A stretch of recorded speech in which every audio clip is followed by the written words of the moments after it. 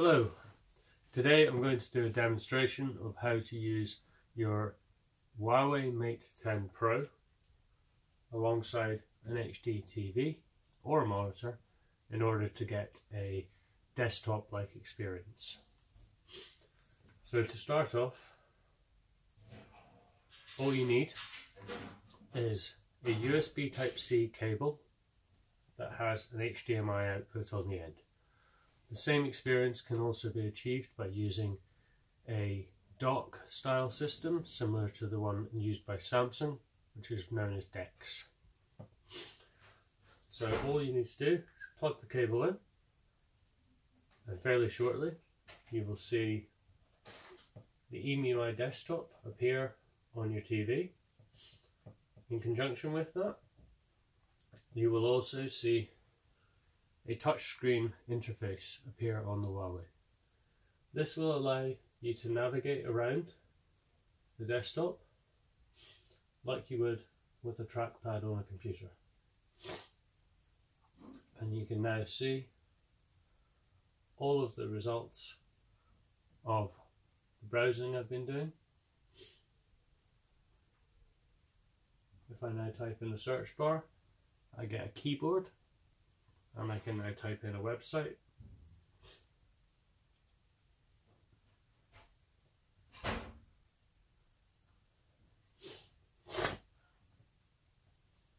And there we go. We're now on the Coolsmartphone website.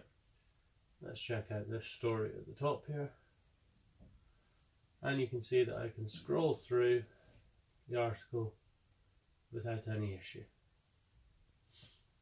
In addition to this desktop mode, I can also mirror my screen display, which I will now show you.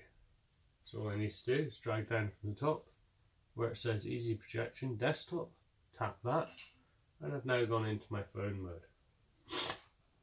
If I now go into my gallery and I rotate my phone, you can see that swiping through will allow me to see my photos. And I can show these off as I would normally, or in the past, via an MHL connector.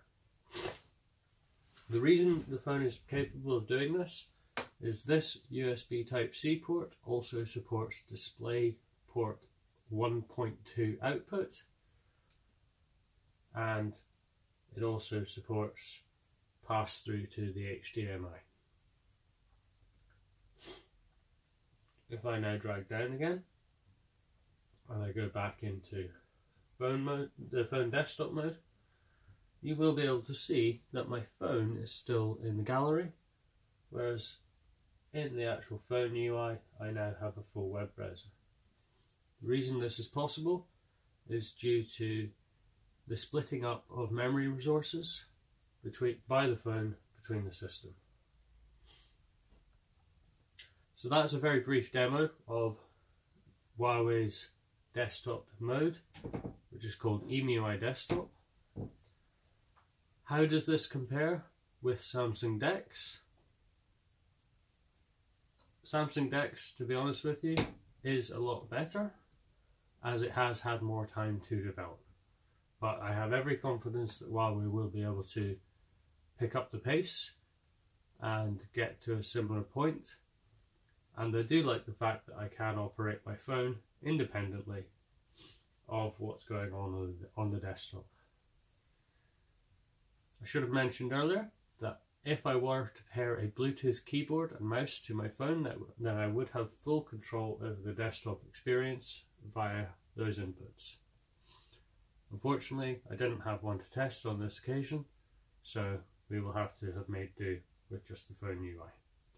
That's been a very brief demo.